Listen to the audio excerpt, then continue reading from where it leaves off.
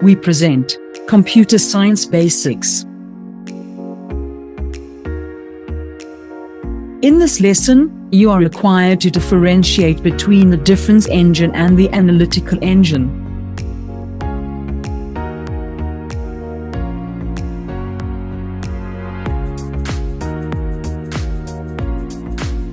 The difference engine was a simple calculator.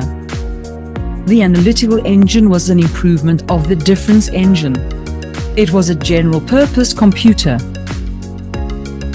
The difference engine did not have an input component. The analytical engine had an input component.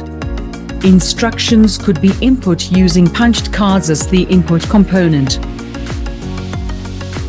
The difference engine could only perform the addition operation. The analytical engine could perform addition, subtraction, multiplication, and division operations. The difference engine did not have the internal memory component. The analytical engine had memory and storage components. The storage component was called the store.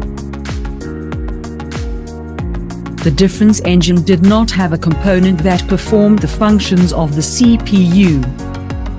The analytical engine had a mill that could perform the functions similar to those of the CPU. The difference engine could not be programmed. It was a simple calculator. The analytical engine could be programmed.